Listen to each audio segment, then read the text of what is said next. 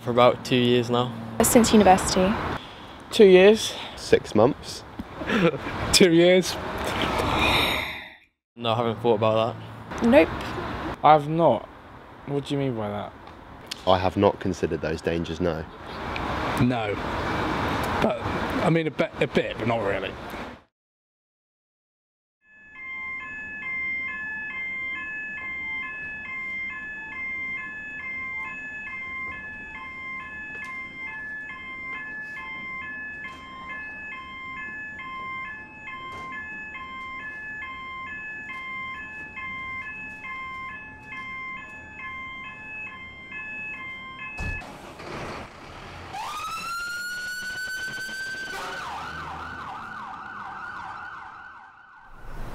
My name's Graham Cooley.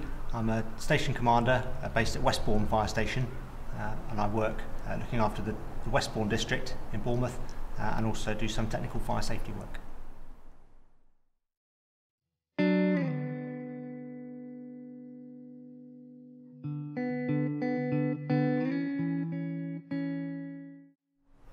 Okay, so the number of e-cigarette fires has increased nationally since they were first introduced. But as with anything, the more people use them, the more opportunities there are for the market to produce cheaper alternatives. Okay, so an e-cigarette essentially is a battery and an atomizing unit which heats up a coil and a reservoir of fluid. So the battery is usually a lithium type battery, which if it's not looked after properly or charged correctly can pose a risk of degradation and therefore potential fire risk.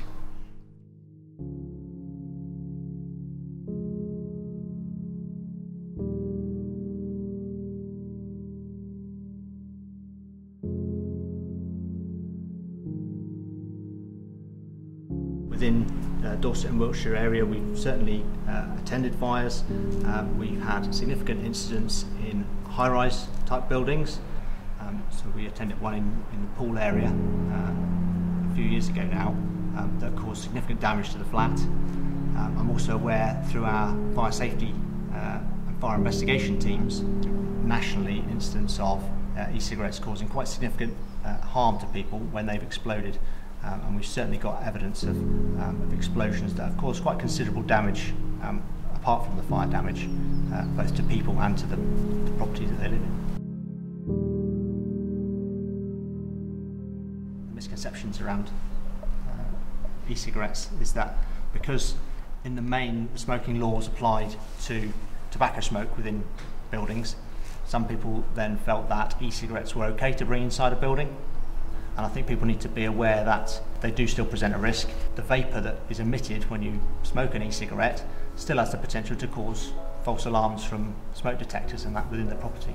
So where people assume that it's just steam, actually that still could cause false alarms, which for us as a fire service are really quite frustrating.